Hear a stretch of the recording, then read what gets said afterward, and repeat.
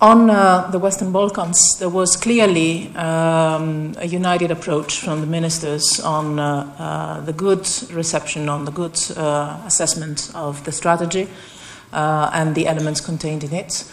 The strategy addresses the entire region, doesn't create different boxes or different categories among the regional partners we have in the Balkans, in the Western Balkans.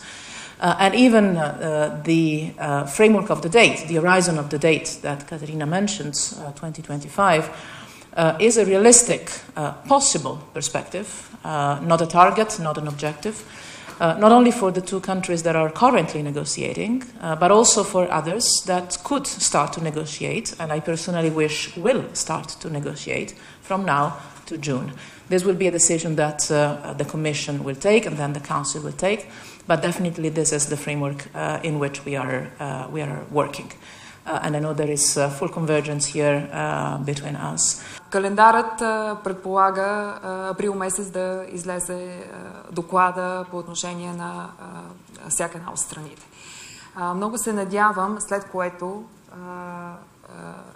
юни месец на съвет да се вземе решение за започване на преговори с Скопие, с Тирана.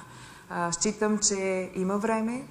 Считам, че е много голяма вероятността това да се случи и съм обнадеждена от дебатите, които не бяха пряко свързани с разширяване или с конкретни дати, но със сигурност това, което чух от дебатите вчера от колегите, обсъждайки стратегията, мисля, че има голям шанс това да се случи.